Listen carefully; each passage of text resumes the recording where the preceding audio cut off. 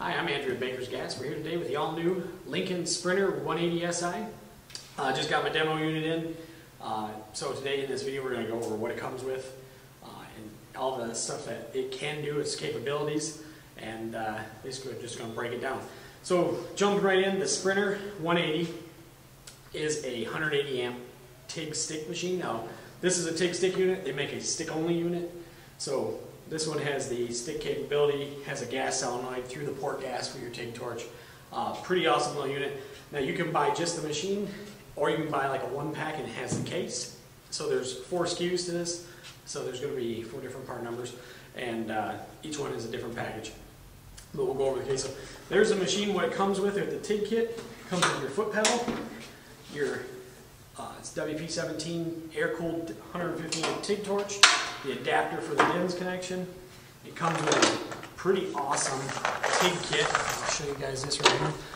So gas lenses, back caps, medium, short, your front end parts, collets, nozzles.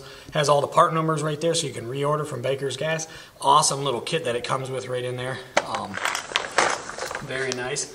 Then it comes with your stinger for stick welding, your ground cable, and then your conversion cable for the 220 or 120 conversion. So we're hooked up to 110, 120, and I'm sorry, we're hooked up to 230, 240 volt, and this is your adapter to go to 110. So this machine is single phase only, 120, 230 volt. Will not do 3-phase.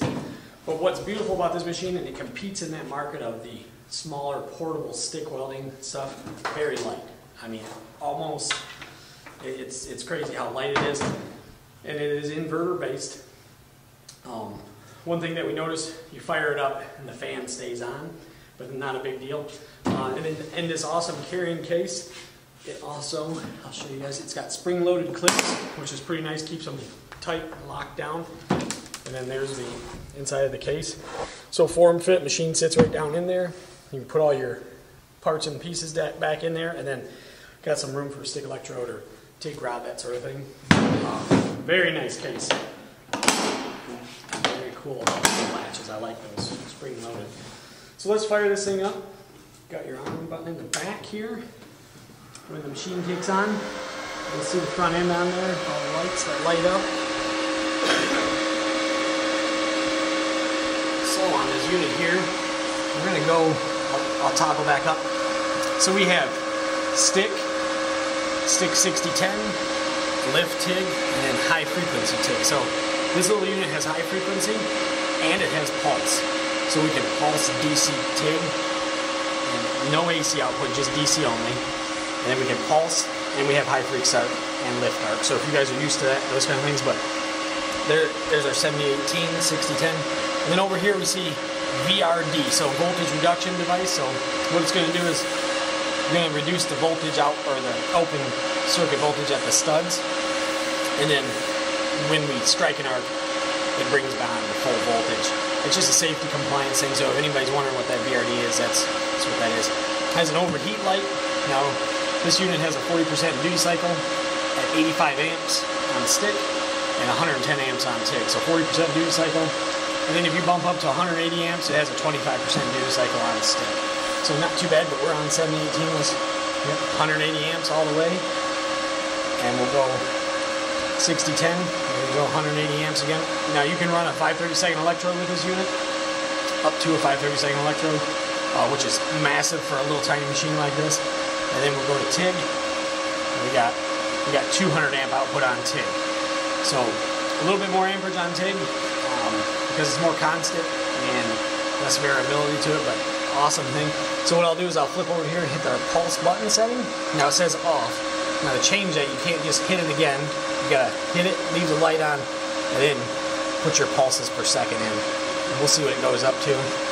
100 pulses per second, and then down to obviously 0.1 pulses per second. So pretty awesome little thing. Now, let's see, 1 pulse per second. Now you'll see the light pulsing with the same number correlating how many pulses you're getting on that.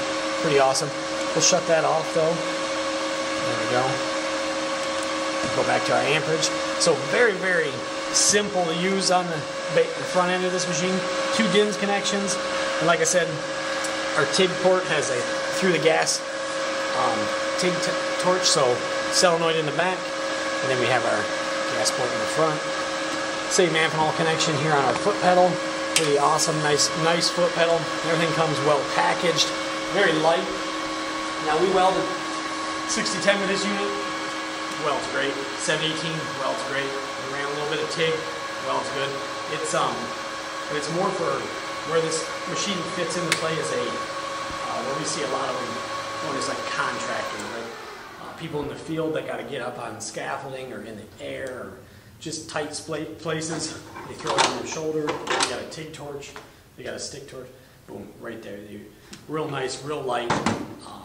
Pretty decent duty cycle for the size of the machine. So like I said, 180 amp, 25%. That's pretty good. But 110, 220 is huge on these because we could plug into a regular wall outlet at home or in the field, or we can bump it up to 220. But if you guys got any questions, comments, leave them down below. We'll do our best to answer them. And thanks again for watching, and stay tuned for some more.